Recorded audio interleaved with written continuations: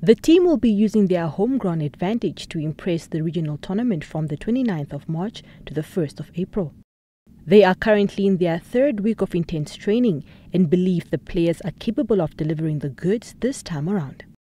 Coach Zuma Kavirombo, a former player who knows what is expected by everyone in the region, is leading the team. Kavirombo, who will be supported by some of the finest minds in the game in the backroom staff, is also aware of the pressure to win at home. Omaheke will be under pressure, but we are very, very cool under pressure. All the pressure will just absorb. We're ready to go. I think the preparation of the team is going well. And the good thing of we being the host region, our leaders are really rally behind the team. All of them, the councillors, the governors, the CRO, all these guys, they are always at our training sessions, and that gives us the very motivation in as well.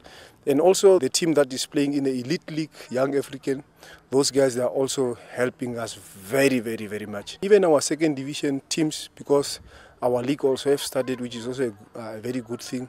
We would like to thank NFA and our leaders in Omaheke in general, especially our executive, the chairperson, Mr. Kahure.